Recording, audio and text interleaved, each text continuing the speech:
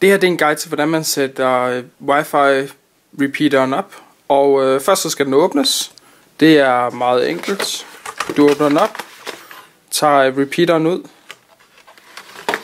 Bagved der ligger et normalt RJ45 stik, som du måske skal bruge, hvis du skal være lidt mere avanceret, men det behøver du ikke. Og så ligger der også et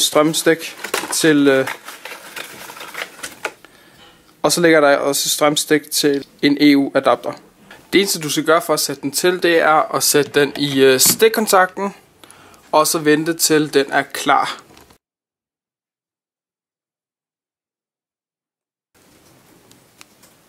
Du starter med at tilslutte dig Wi-Fi Repeateren. Gør man op i indstillinger, og så skal man vælge den, der hedder Wi-Fi Repeater uden password. Når den er tilsluttet, kan du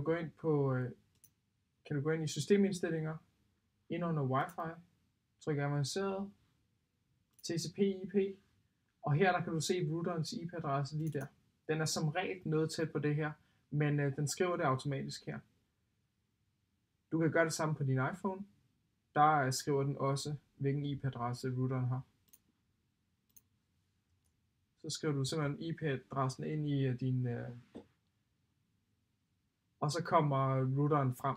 Hvis den beder om et password, så er passwordet bare admin, og brugernavnet er også admin, altså ADMIN. Nu skal du først ind og sørge for, at den er rigtig sikret, når du begynder at bruge den. Der går du ind i wireless, og så går du ind i security.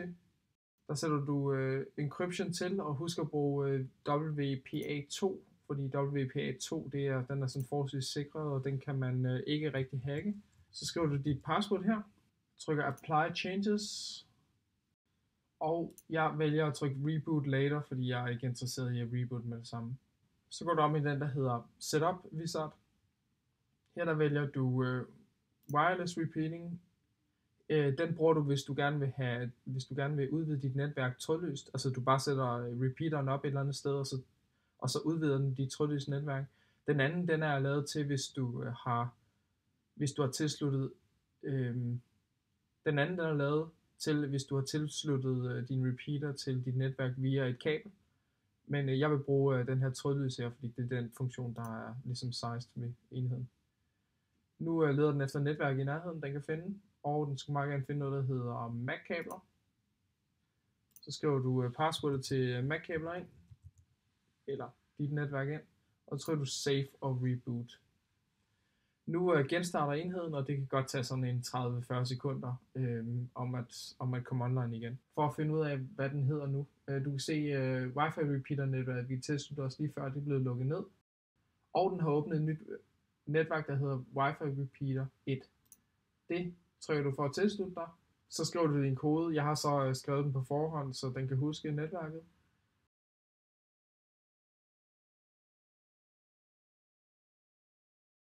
Du kan se, at den bruger N-forbindelse og har omkring mellem 50 og 100 megabits forbindelse. Og så kan du se, at du kan få forbindelsen til internettet.